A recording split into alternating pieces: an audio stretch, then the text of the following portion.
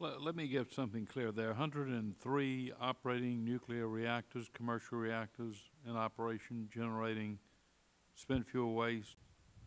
Is that a correct number? A correct approximation? I have 104. 104 operating reactors, sir. All of these have contracts for ultimate waste disposal with the federal government? Yes, they do, sir. And the numbers you're speaking of encompass only a limited number of those, as I take it. What percentage of the 104 have contracts that have been declared in breach? Virtually all of them, sir. Virtually all of them. Yes. And in addition to those, to the operating reactors, there are also 14 shutdown reactors, and those shutdowns are also covered by the standard contract. So all the operating and shutdown reactors, the 104 operating and the 14 shutdowns, are covered by the standard contract that were signed back in the 1980s. we have a fund of about $20 billion at this point in time for, The latest estimate we have, sir, is and we keep a running total of it, it's approximately $23 billion. Yes, sir. it takes in about $1 billion to $1.5 billion annually. Approximately between $750 to $1 billion, and we make about $1 billion in interest every year based on the investments that the treasury instruments that we invest in. So this fund, based on the numbers you gave us, is still growing then. You've settled about $500 or $600 million worth of cases. And by the way, do these settlements, does the number you gave us in settlement amounts reflect the government's liability through a certain date, but not through the completion of the full performance of full waste disposal? In other words, are they saying that we can establish as of this point in time we're entitled to and you're liable for waste cleanup, waste disposal, but beyond this date and time you've still got further responsibilities to go? But let me start, and then maybe Mr. Hertz can fill it. The settlement agreements, sir, basically are set up a continuous process, whereas a utility who has a settlement with the government incurs costs that are covered by the settlement. They come in. Those actual costs, are you settling cases prospectively based upon the likelihood that the breach will be continuing, or you simply take it to a date certain where they can demonstrate the actual costs that have been incurred and they sue for that judgment?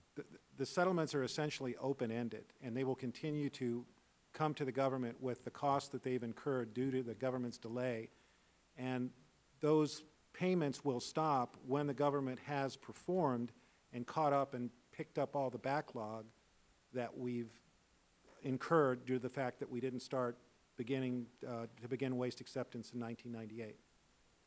So basically it's under the settlement agreements, they come in every year with whatever costs, or every 2 years depending on when they incur them. It's evaluated, the Department of Justice makes a judgment, and then there's a payment made from the judgment fund.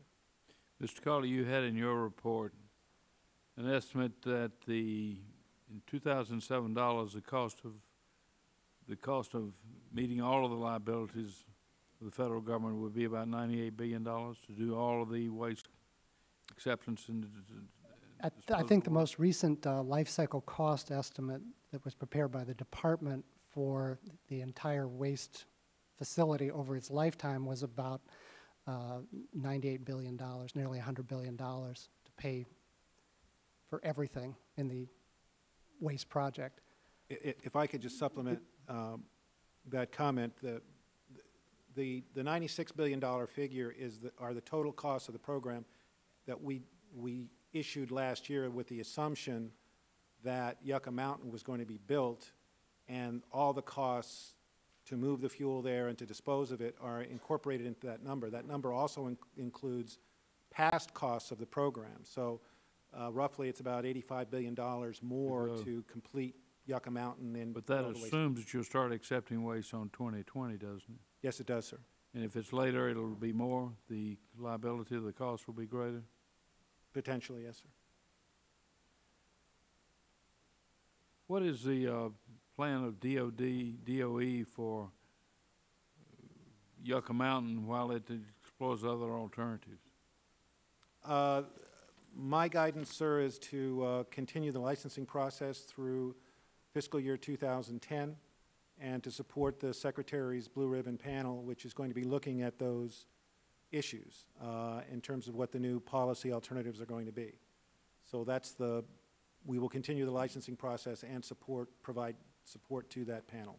And for that purpose, your budget request this year is about $34 million for 2010? The administration's request was approximately $197 million to fund the continuation of the licensing proceeding and also to support the Blue Ribbon Panel. Why does the licensing procedure cost that much money, close to $200 million? Is there a lot of R&D or experimentation, science, engineering connected with it? There are a lot of people, a lot of scientists, a lot of engineers that we need in order to answer the questions of the Nuclear Regulatory Commission and to prepare for the adjudicatory hearings that the NRC will hold in that process. So we need that core support, our federal support and our contractor support, in order to be an active participant in that proceeding. And does this keep your basic core competencies, your basic team together for Yucca Mountain? Yes, it does, sir. Are there any significant job terminations because of the limited amount you're seeking for next year? No, sir. We've gone through substantial reductions in the past, but into FY 2010, we don't anticipate a substantial reduction. There may be some minor reductions, but no substantial reductions, sir.